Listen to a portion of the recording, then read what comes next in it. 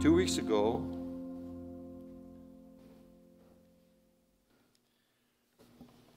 we read about some good news and some bad news. Let's turn to it. Matthew chapter 24. Matthew 24, 14 and 15.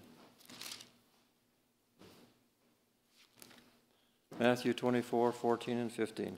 I'm so glad to see so many Bibles. Matthew 24, 14 and 15. Verse 14, this is the good news.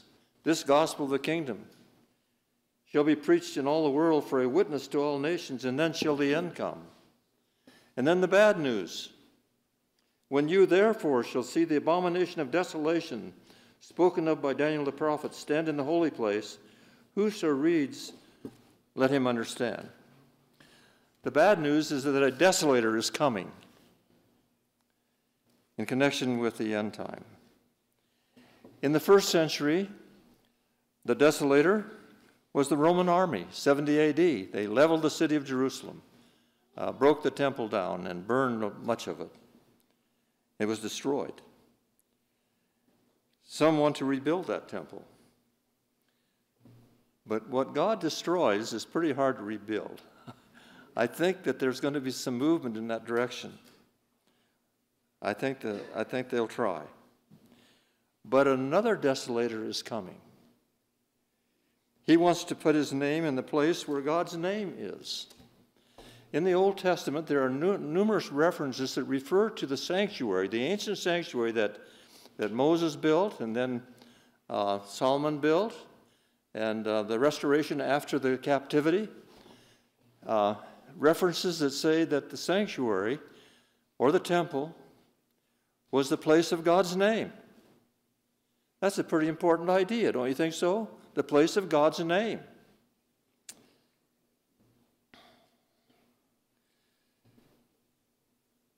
He wants to stand there where he ought not to stand, the desolator. And you can read about that in 2 Thessalonians, the 2nd chapter. We won't turn there right now, but we will a little later. But when he stands in that place, it's like the final straw. Revelation 18, verse 5 talks about Babylon. When Babylon finally falls, it says, for her sins have reached to where? To heaven. Sins have reached to heaven. That's the last straw. It's like the stick in the fire. Like David, it is time for thee, O God, to work, for they have made void thy what? Thy law. When God's law is made void, it's time for God to work, and he will work. The devil will work through an earthly desolator like the Roman army in 70 AD, who destroyed the place of God's name when he destroyed the temple where God's name was written in the ark. Anciently, the sanctuary was the place of God's name.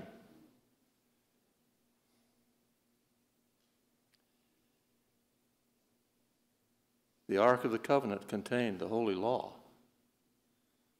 And in the middle of that law, right in the heart of the law, is God's name written. The seventh day is the Sabbath of what? What does it say? The Lord thy God. Angels veil their faces when they mention that name. It is a very sacred place. A desolating usurper comes who claims the authority to change God's times and laws. The place of God's name. The last message of mercy in the world, which we're privileged to give and to take to the world, right? The last message of mercy to the world will be to proclaim God's name, because name represents character in the Bible, right? We even use that expression today. If somebody has a good name, right? What do we think about him? He has a good name, he has a good character. And so God's name. Revelation chapter 14, verse 1. Revelation chapter 14, verse 1. That's an easy one to find. This is right in the very heart of the book of Revelation. And I looked, and lo, a lamb stood on Mount Zion. And with him were 144,000, having the Father's name written where? In their foreheads. What does that mean? The Father's character. He shares that with us. I can't imagine such a wonderful thing that we're looking forward to.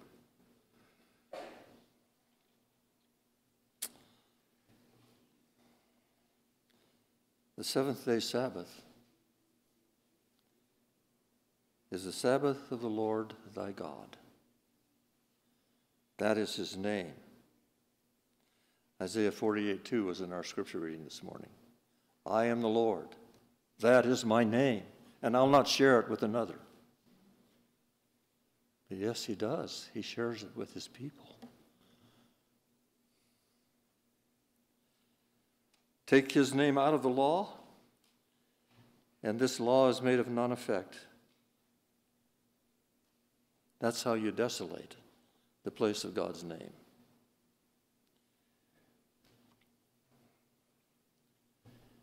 The third commandment, thou shalt not take the name, this is the third commandment now, thou shalt not take the name of the Lord thy God, what? In vain. That leads right into the fourth commandment, where the name is mentioned. I just discovered that relationship just a couple of weeks ago. I was thinking about this thing. I was reading the commandment and thought, thou shalt not take the name of the Lord thy God in vain. The next Sabbath, the next commandment is where his name is written. And why would we leave that one out? It tells here who that name belongs to, the creator of heaven and earth and sea. And the law points to the Savior.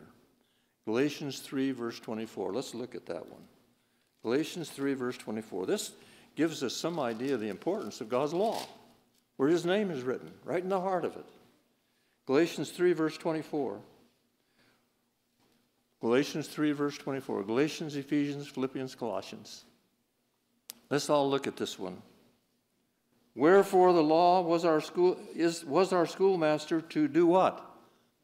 To bring us to Christ. How do we come to Christ unless we have a mirror and see that we have a need of a Savior and a Redeemer? That we might be justified by faith. You know, only justified believers are right before God. He looks at a justified believer as though he had never ever sinned. What an idea that is. And all of us need to be but justified believers, right? Give yourself to God in the morning. Make that your first work. And come into sympathy with his work. He came into sympathy with our problem, right? And he wants us to come into sympathy with his work.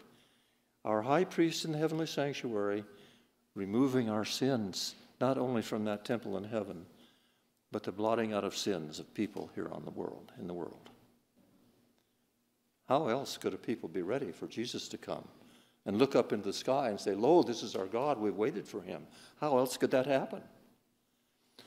You can't bypass his work in the sanctuary with some other idea. Justified believers allows God to write that name in his forehead. Let's look at a couple of texts. Revelation chapter 7, verse 3. Revelation chapter 7, verse 3.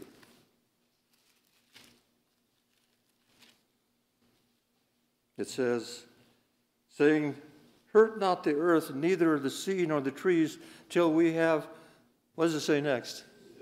Seal the servants of God in their foreheads. What an idea that is. We've just been talking about. That's the God's character written in our foreheads. Of all who believe, all who are justified believers, all who put themselves in the care of the Savior. Hebrews 8, verse 10. Back just to the left, just a few pages. Not very far. Hebrews 8, verse 10. For this is the covenant that I will make with the house of Israel after those days, saith the Lord. I will put my laws into their mind, and write them in their hearts, and I will be to them a God, and they shall be to me a people. That's a new covenant. How many new covenant Christians do we have here this morning? Every hand should be raised, right? I had somebody tell me a while ago, well, you know, you're not a new covenant Christian because you keep Sabbath.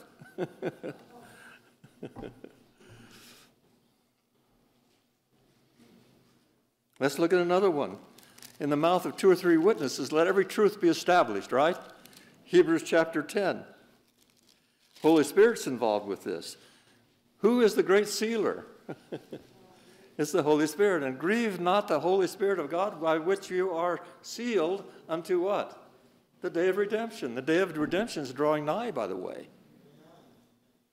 How many of you have been watching the news? My, oh my. What's happening to our dear country? Hebrews chapter 10, verse 15. Whereof the Holy Ghost also is a witness to us, for after that he had said before, this is the covenant that I will make with them after those days, saith the Lord. I will put my laws into their hearts, and their minds will I write them, and their sins and iniquities will I remember no more. That's talking about the blotting out of sins, my friends. That comes as one of the last things. That comes as Christ's ministry in the sanctuary in heaven comes to a close. And the sins of God's people, all who have confessed their sins. You know, our sins should be going forward into judgment, right? And all who are under the blood will have their sins blotted out and put on the head of a scapegoat. No more to be remembered or come into mind. What a wonderful Savior. What a plan. The sanctuary is a complete plan. It's a teacher for us to know how he saves us. And what a privilege to know some of these things. This is the staging ground for the whole plan of salvation. This battle is fought out every day in the hearts of believers. And the focal point of that conflict is the battle for my mind and your mind. That's where the law is supposed to be written, right? It's a battle for that. No one can possibly take the law seriously who is not a justified believer or a forgiven believer. No one can take the law seriously unless you really believe that. Justification is a word from the law courts. Being set right before the law is what it really means. Or being declared righteous before the law. That's what justification is. No one who takes the law seriously will ever speak evil of the law, which is a transcript of God's character. The law says, thou shalt not steal. God would never steal from you. The law says, thou shalt not bear false witness. God would never tell you a lie. He is the God of truth and righteousness and goodness.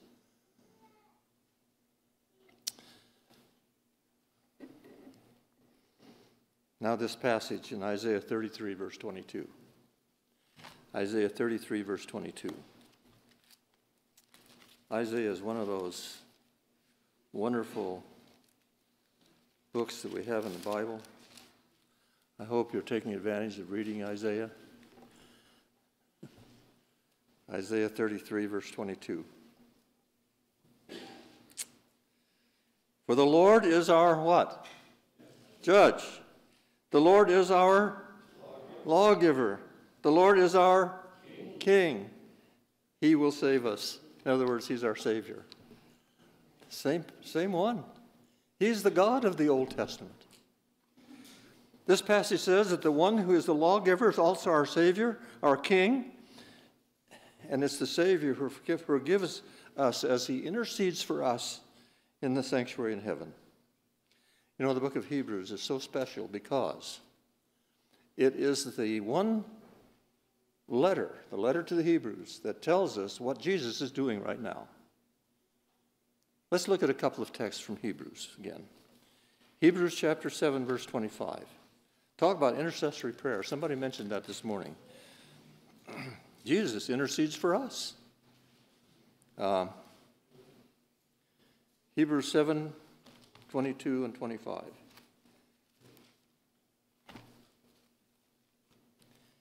Hebrews 7, 22 and 25. It says, by so much was Jesus made a, what is the word? Surety. Okay, that's a powerful word. Surety of a better testament. And verse 25, Wherefore is able to save them to the uttermost that come by him, seeing he ever does what? Lives to make intercession for us. Intercession.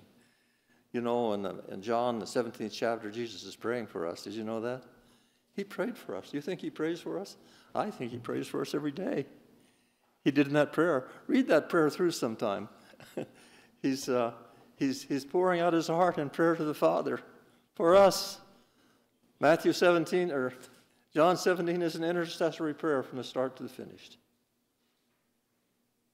Hebrews 9, verse 12. To the right, just a little bit. Hebrews 9:12. Neither by the blood of goats and calves, but by his own blood he entered in once into the holy place, having obtained eternal salvation for us.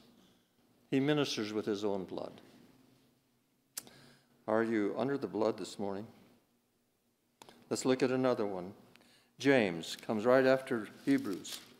James chapter 4, verses 10 to 12. James 4, 10 to 12. It says, humble yourselves in the sight of the Lord, and he shall lift you up. Speak not evil one of another, brethren. He that speaks evil of his brother and judges his brother speaks evil of the law and judges the law. But if you judge the law, you are not a doer of the law, but a judge. Therefore is one lawgiver. Who is that? We just read that in Isaiah, didn't we? The Bible is wonderfully coordinate with each other. The Bible is coordinated. There is one lawgiver who is able to save.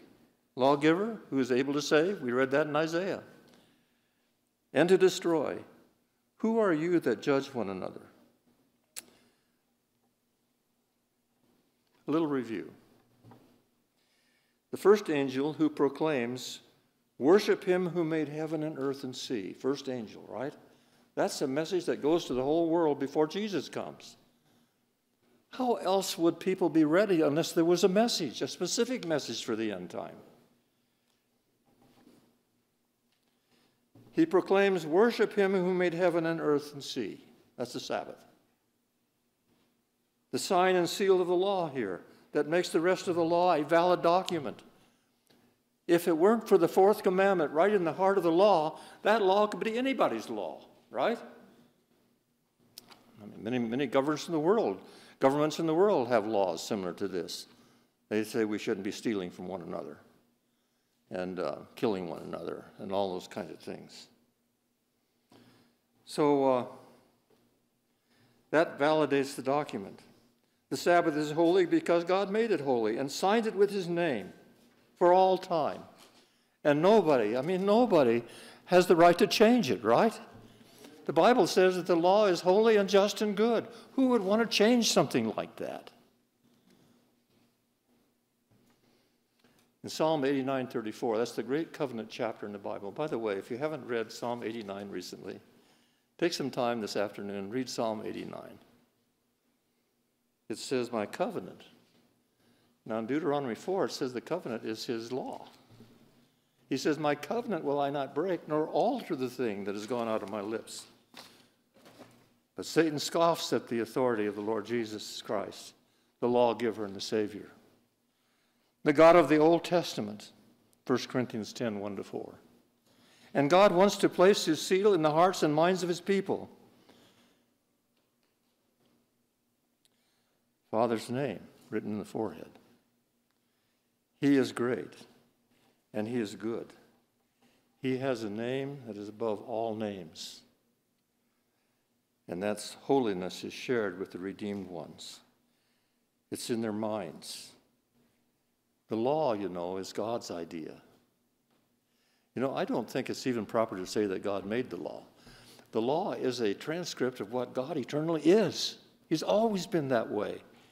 He didn't get that way later. He has always been a God of love. And the Bible says that love is the fulfilling of the law, Romans 13. It was God's idea. But when we give ourselves to him and he writes his law in our mind, then whose idea is it? It becomes our idea. He shares that with us. It's the miracle of the new birth. It's not some fuzzy feeling in the stomach, but a change takes place, right? As he writes this law in our hearts.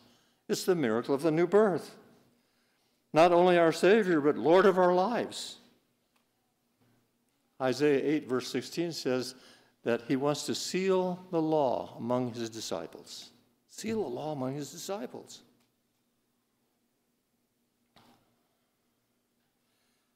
This is what it means to be a new covenant Christian. The very highest form of worship that we can give to God is to be obedient children. The desolator is right there to steal and kill and destroy. He wants to prevent the sealing of true believers. In its place, he wants to instill in our minds the mark or the seal of his authority. He claims to have the right to change the law. Actually, he wanted to be God. You can read about that in Isaiah 14. He wanted to be God himself. The mark or seal of his authority, a counterfeit Sabbath. In Daniel 7:25, it says he would think to change what? Times and laws. Whose times and laws? In that verse, it says he speaks great words against the Most High. And in that same sentence, he says, and he thinks to change times and laws. Whose laws is he trying to change? The Most High's laws. That's called the mark of the beast. It's his attempt to erase from the minds of the people of God the consciousness of Jesus as our Creator.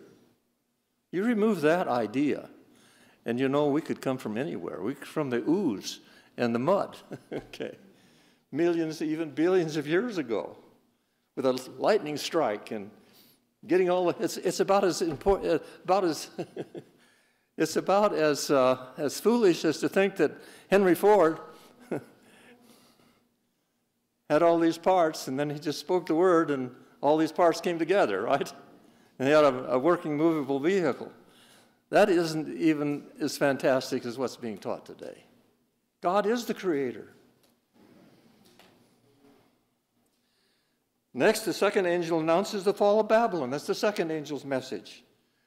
Brought about because she makes the people of our planet drink of wine, false doctrines, desolation indeed. And the third angel warns against, actually the third angel is the most severe warnings ever given in all of Scripture. It says, don't receive the mark of the beast. Don't do that. Don't go there. It's the mark of authority to change the Sabbath.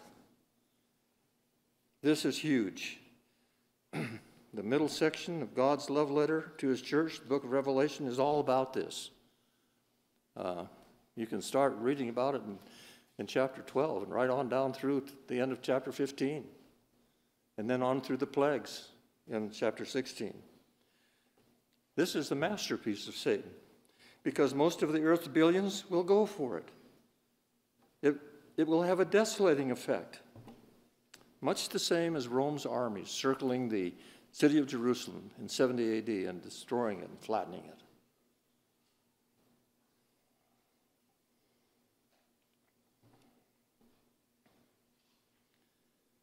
The desolation is described in Jeremiah 4. Let's turn to Jeremiah, the 4th chapter. Talk about desolation. This has never happened yet. As we read through this passage, notice that this has never happened yet. Jeremiah chapter 4. And let's start reading verse 20.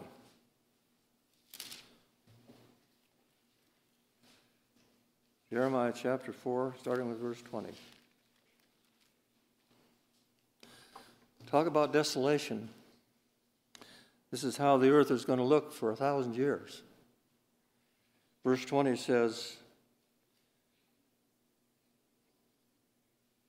actually, let's start with verse 22. Actually, I do want to start with verse 20.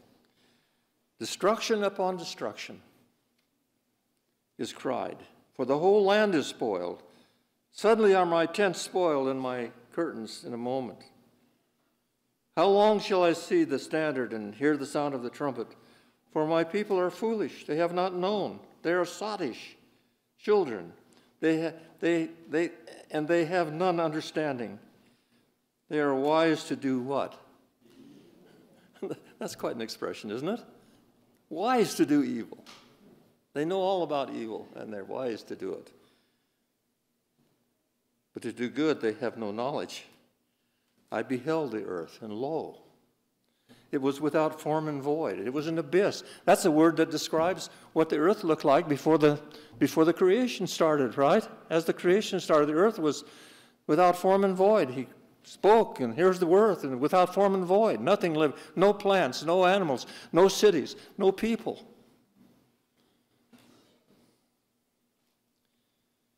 And the heavens, and they had no light. I beheld the mountains, and lo, they trembled, and all the hills moved lightly. I beheld, and lo, there was no man, and all the birds of the heaven were fled, indicating there had been birds there at one time, and there were no people now. I beheld, and lo, the fruitful place was a wilderness, and all the cities thereon. How many of the cities? All the cities thereof were broken down at the presence of the Lord in his fierce anger. For thus saith the Lord, the whole land shall be desolate, yet I will not make a full end. No, it will not be a full end. He's going to make a new heaven, a new earth, wherein dwelleth righteousness. But here's a picture of what happens when the desolator has done his work.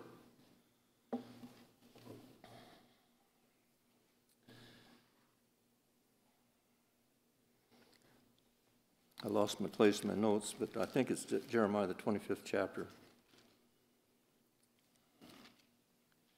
Verse 33 follows up on this.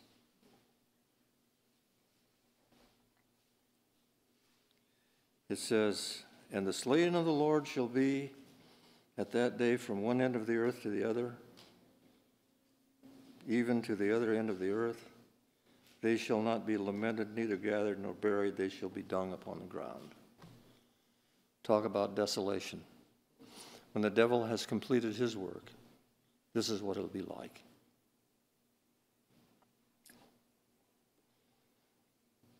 Called the abomination that makes desolate. Spoken of by Jesus and Daniel and John, but not a full end. Because at the end of the 1,000 years, in Revelation chapter 21, Revelation 20 talks about 1,000 years. Revelation 21 starts right out. It says, a new heaven, a new earth. That's the good news. Cities all broken down. No people, no birds, only darkness, and the earth without form and void. A desolator comes in. He wants to replace that place, that holy place of God's name, with a counterfeit. Not a savior, but he's a destroyer. In fact, in one place it's been translated the abominable sacrilege. That's the height of abomination. He comes in and wants to stand in the holiest place in the universe, the place of God's name. 2 Thessalonians chapter 2 says he stands in God's temple saying that he is God. That's happened, and it's continuing to happen as we speak. There is no more holy place than the memorial of Christ's creative power and his saving grace. He is the lawgiver and the Savior. Why do you think the law is so important to us other than pointing us to Jesus? Deuteronomy chapter 6 says it is for our good always. The law is for our good. Keeps us out of jail, keeps us out of trouble, right?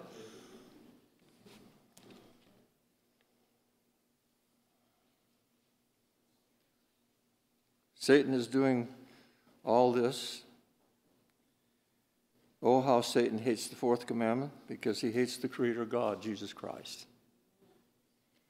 And when the gospel of Jesus Christ is preached to all the world, everyone gets a choice.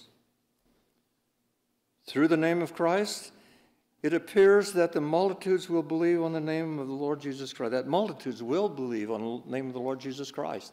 Because in Revelation chapter 7, verse 9, it says there will be a multitude which no man could number, standing before the throne. What an idea.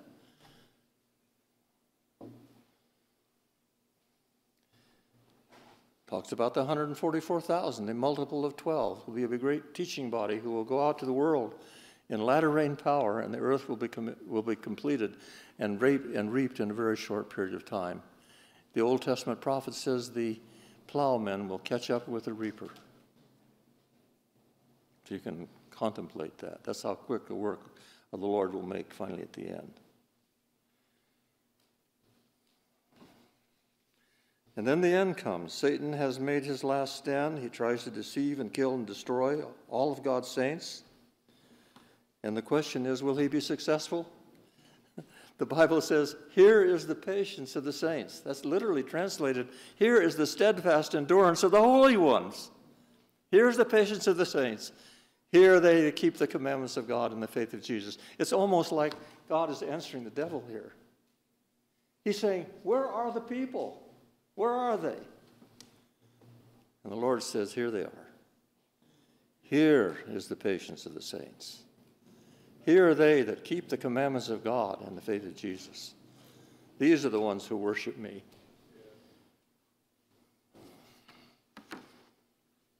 They vindicate God's grace and his authority. My friends, I say this with no joy in my heart, but Sunday is coming.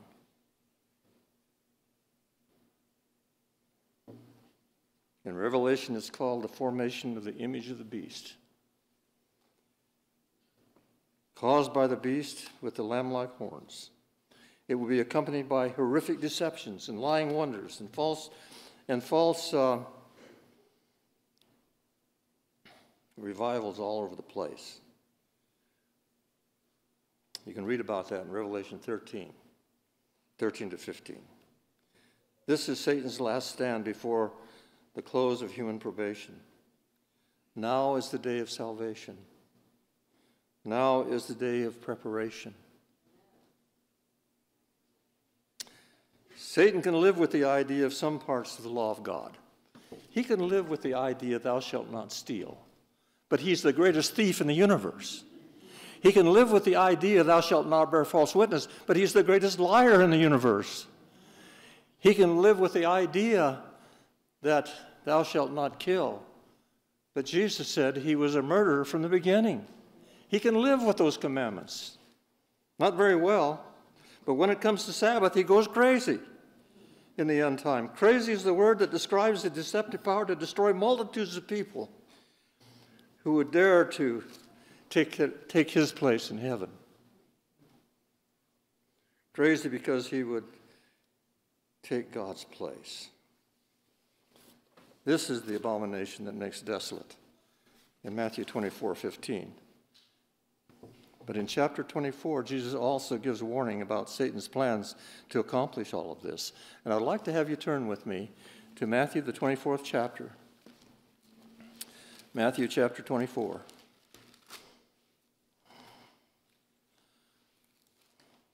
This is Jesus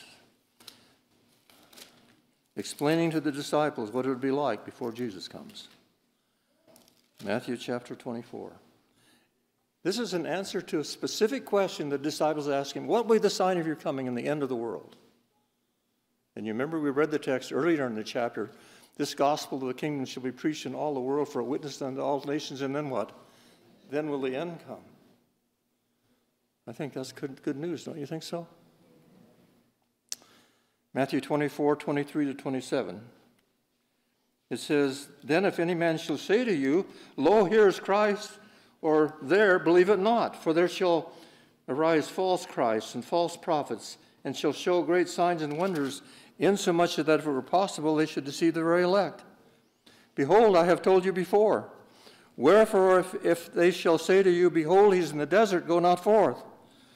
Behold, he's in the secret chambers, believe it not. For as the lightning cometh out of the east and shineth to the west, so shall also the coming of the Son of Man be. Not going to be something secret. I don't know.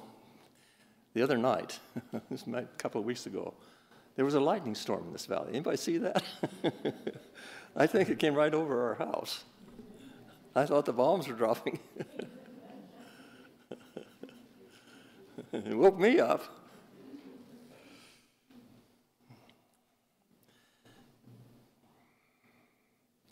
When Satan impersonates Christ, it will be an overwhelming delusion. It will come by way of a false revival. People will be talking with what they call a prophetic voice, and then be accompanied with miracles and supernatural things.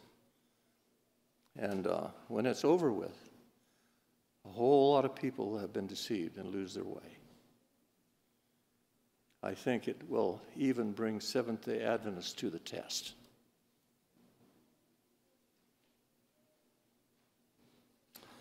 Some things are sacred. Some things are sacred. Satan will not be able to duplicate the second coming.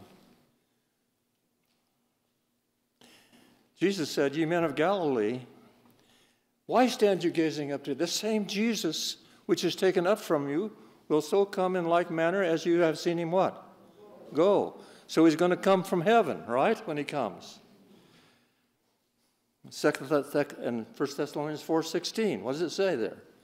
The Lord himself shall descend from heaven with a shout, with the voice of the archangel and the trump of God, and the dead in Christ will rise first.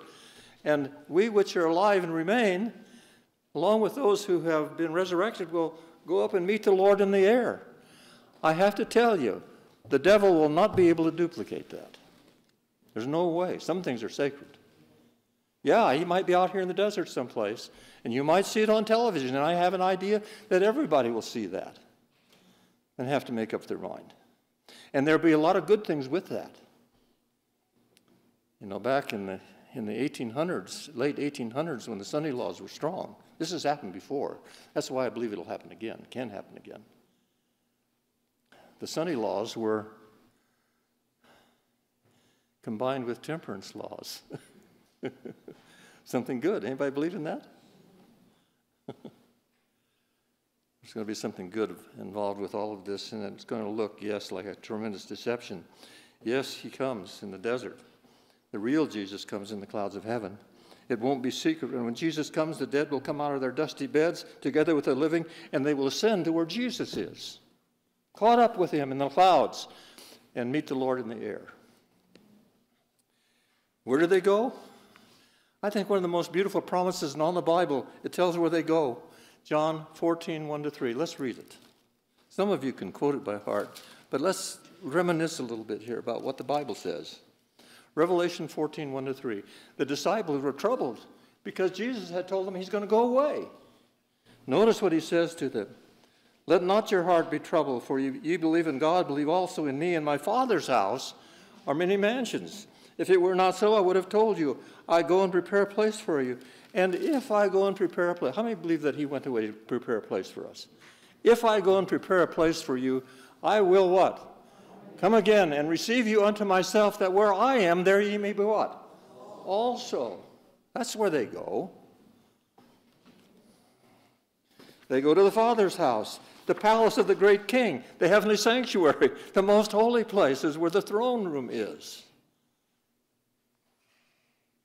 It's easy to do something in secret, like in the desert, and deceive many with fire from heaven, but Satan can do that. But when Jesus comes with power and glory, that cannot be duplicated.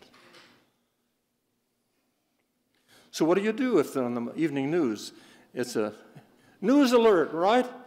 Jesus has come. What do you do about that?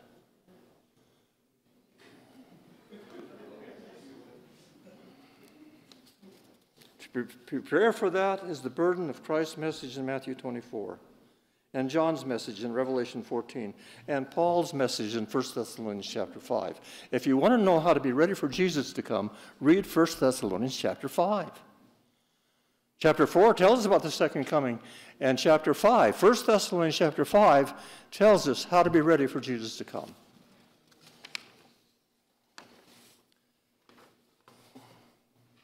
The deception and desolation will bring a great time of trouble.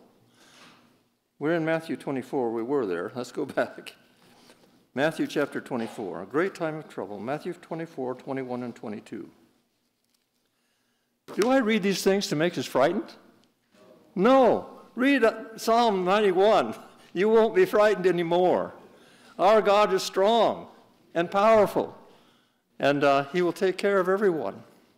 Matthew 24, 21 and 22. Matthew 24, 21 and 22. For there shall be great tribulation. What does that mean? Great time of trouble. Daniel describes it as a time of trouble such as never was since there was a nation. Can you imagine something like that? There were horrific things. I've watched some of the World War II movies of the war in the Pacific during World War II. It looked horrific to me. That's got nothing compared to what's going to come. And your bread and water will be sure. I think Brian mentioned that last night. Your bread and water will be sure. Do you think God cares for the sparrows? He said he did.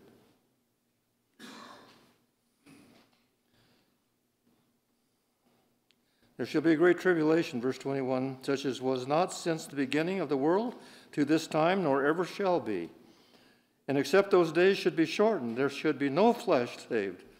But for the elect's sake, those days will be shortened. What a promise. Daniel spoke of that time in Daniel 12:1. At that time, says Daniel, thy people will be delivered. Everyone whose name is found where? Written in the book, God's book. This is judgment hour idea, by the way. They will not be spirited away in some kind of a secret rapture before the tribulation, but they will abide in this earth through the time of trouble, much the way the three Hebrews did, and they were protected from the fire. A fire that destroyed the ones who threw the Hebrews into the fire first. They were destroyed. They couldn't get close enough to throw them in without being destroyed. But God was there with them. Now Matthew 24, 29 to 31. 29 to 31. And we're winding down here. 29 to 31, Matthew 24. Immediately after the tribulation of those days. Immediately after. Immediately after the time of trouble such as never was since there was a nation. Immediately after that. The sun shall be darkened, the moon shall not give her light, the stars shall fall from heaven, the powers of the heavens shall be shaken. And then shall appear the sign of the Son of Man in heaven. Then shall all the tribes of the earth mourn, and they shall see the Son of Man coming with clouds of heaven in power and great glory. And he shall send his angels with the great sound of a trumpet, and they shall gather together his elect from the four winds, from one end of heaven to the other. Where are we in relationship to all this? Jesus gave us a little parable, and it's found in verses 32 to 35. Let's follow along. Jesus gave we can kind of know where we are. He said, when the fig tree puts on leaves, you know what?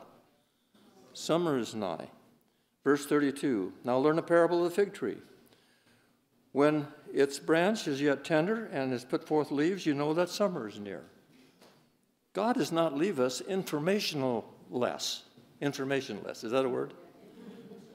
God doesn't leave us that way. Surely the Lord God will do nothing but what? Who can finish it? He reveals his secrets to his servants, the prophets. Now learn the parable of the fig tree. Verse 33. So likewise, when you shall see how many of these things? All of these things, know that it is near, even at the doors. I have to tell you, of the 20-plus things that are mentioned in this prophecy, we're seeing them all right now. Every last one of them. Now, there have been times in history where there have been wars, and there have been this thing and that thing, but we're watching it all right in front of our eyes right now. Verse 34, verily, I say to you, this generation shall not pass. This generation that sees it all. This generation shall not pass till all these things be fulfilled. Heaven and earth shall pass away, but my words shall not pass away.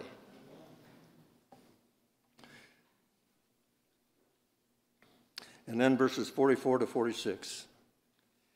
It says, therefore, be ye also ready. Those of us who've been learning these things and we have been believing these things, we need to not get ready, we need to be ready, right? If your heart is right with God today, you would be ready if he should come today. It's time to get right with God. Give yourself to God in the morning, make that your very first work. It says, verse 45. Who then is a faithful and wise servant whom his Lord has made ruler over his household to give them meat in due season? Blessed is that servant whom his Lord, when he comes, shall find what? Doing. Lawgiver and Savior, right? In that same discourse, Jesus goes into the parable of the 10 virgins. It's chapter 25. It's a judgment scene. 5 foolish virgins are not able to go in. They've been judged, right? Over half the parables of Jesus have to do with the judgment. And, many will not be able to go in. The door will be shut. And so we're living in solemn times. We're seeing all these things. And when the desolator acts by enforcing a false Sabbath, we'll know that we are there.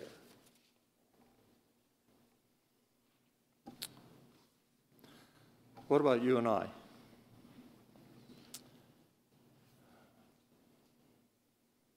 Are we taking the advantage of the time that we've been given? Let's not be looking for some mystical experience, but seeking purity of heart. We are accepting by faith each day the imputed gift, are we? Are we receiving each day the imputed gift? That's justification, right? And while we're under that rainbow of justification, God is preparing a people to be more and more like him every day, so that when he comes in the clouds, they'll be ready.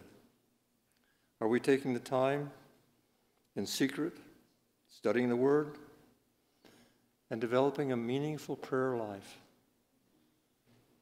There's a prayer warrior here I know of in our congregation. I'm not going to point her out, but she does that. She inspires others to pray. I want to challenge all of us to higher ground. Let us be sure about Jesus, the great lawgiver and the gracious Savior. Let's be sure about that. Dear gracious Heavenly Father, we want that kind of experience, Lord, to know you. And so I pray that you'll be with our people here. As we've heard these things, Lord, again and again, we know you're coming soon. And so I pray today, Lord, that we may not put it off.